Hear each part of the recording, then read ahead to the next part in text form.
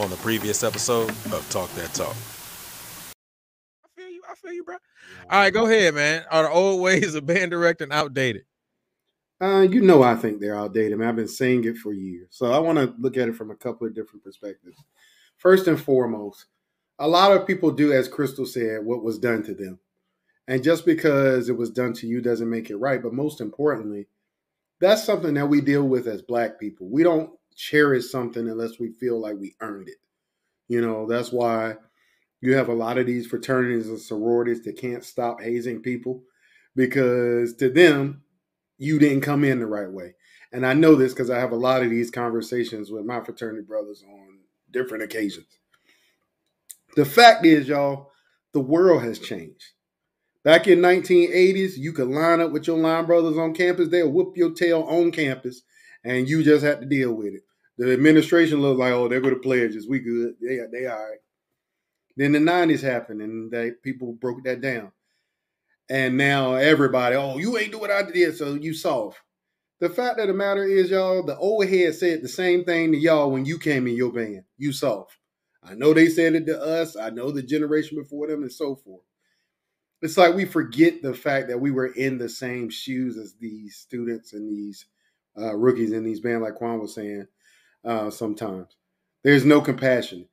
I have to feel like you earned it in order for you to be in my section. And the worst part about it is a lot of these people that are new to the band can outplay the person that's doing all this ignorance and stupid stuff to them. So to me, I think that's just stupid. And I know people are going to say, oh, whatever, dog. I didn't have to get my tail whipped and hazed, all that mess, to be in the band I was in. Like we've already talked about, they called my band a safe haven. They even did a documentary on it on HBO. So I'm sorry I didn't have to get beat up to be in my section. But if we want to have a playing competition, my trumpet's right here because I still play. And if people that got their ass whipped to be in their band, if you want to play, we can do that. So I think that we got to get out of that mindset where you have to be treated like a slave in order to be feeling like you belong to something. The second part of it is from a physical standpoint, we are in a physical activity. We just are, man. Like you have to have a certain level of physical fitness to do band at a marching band in particular at a high level.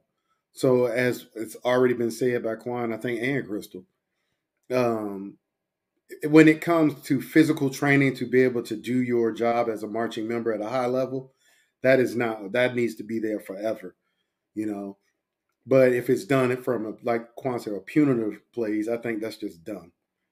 And what I usually equate that to is that's a person that just doesn't know how to teach. They don't know how to get through to you. They don't know how to identify why the music sounds the way they don't want it to sound and how to fix it. So instead of doing that, they have you do reps over and over and over again. We've been to some of these ineffective rehearsals where, all right, set it up again. Let's do it again. No corrections, no nothing. Over and over and over and over and over again. And that's supposed to make it good. And if it's not, then we cuss you out a way we wouldn't talk to you if we didn't know you, or make you run around the field all the time. So I think a part of it is identifying the fact that I don't know, but instead of me being able to do so, I take that anger out or that disappointment in myself out on other people. So I don't think band directing is old. I think that there are a lot of unqualified people teaching band.